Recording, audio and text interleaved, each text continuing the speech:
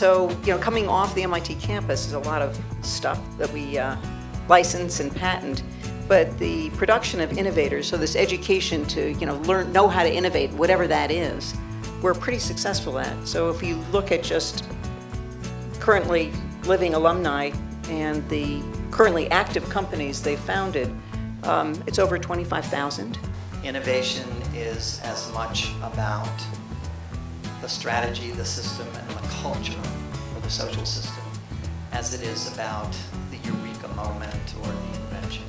And that's my belief based on 33 years of experience.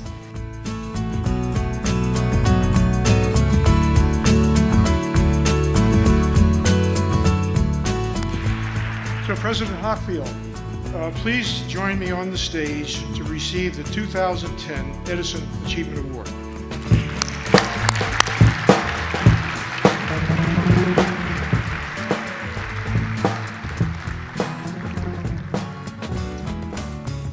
As just one example, MIT alumni alive today have founded more than 25,000 currently active companies, which generate annual world sales of $2 trillion and employ 3.3 million people.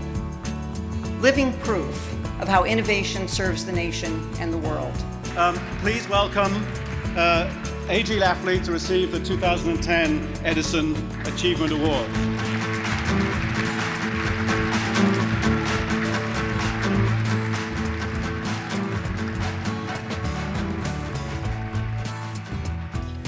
Hey, I could go on and on about all the ways we're trying to innovate innovation, because innovation is a passion and it gets into your blood. But I hope you can see a few of the ways we are trying to innovate how we innovate and innovate with you.